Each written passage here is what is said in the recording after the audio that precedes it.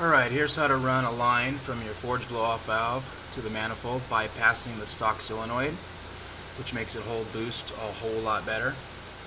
What you want to do is get yourself some 5/32, vacuum tube, make sure it'll hold boost. Some of it won't. This one will. It'll hold up to 1.5 bar. What I did is I got my T and I pre-cut all the lines so that I make sure they'll fit on there beforehand. And you want to take your stock. This line's going to actually be really hard to get off. It was for me anyway. But you want to pull it off the stock location and slide your T with your vacuum lines already on it right on in place.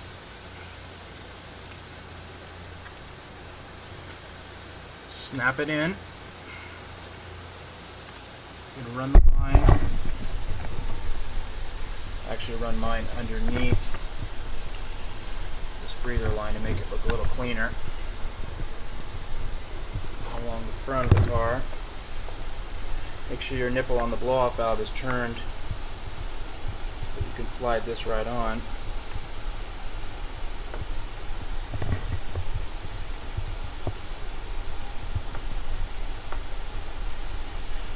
Alright, slide that on. Also get yourself a cap so you can cap the nipple on the solenoid.